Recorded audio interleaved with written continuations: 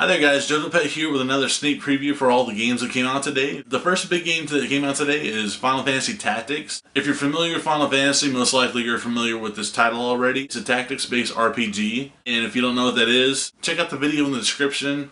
It'll be more explanatory. I've played the series before, and I loved it on DS, I loved it on PS1. The only downside is it's Square Enix, so they're charging out the nose, $15.99. But if you like that sort of thing, you know, it's totally worth it because it's a lot of gameplay. And the next game is Cut the Rope Experiments. Basically, it's the same as the original, except they added a couple of different elements to the gameplay, and they have 75 new levels. I'll annotate the video right here, but feel free to watch the trailer down below. Also, they came out with Need for Speed Shift 2 Unleashed. It's a racing game. Actually, I think it's a drift racing game, but I could be wrong. The HD version on iPad and the iPhone version are both $2.99. Definitely check it out if you like this sort of game. The next game is a Hidden Gem. I looked at this and it kind of looked okay, and I was curious about it.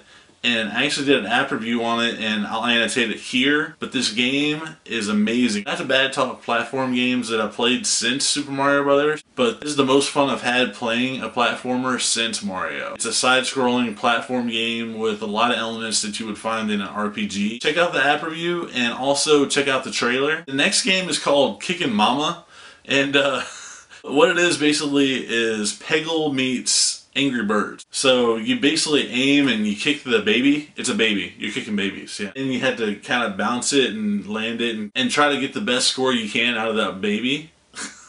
And the trailer's down below. The last game is called Temple Run. It's a third-person running game. You use your finger to slide, tap, and jump. It's a little bit different than most running games out there, so definitely look at that one.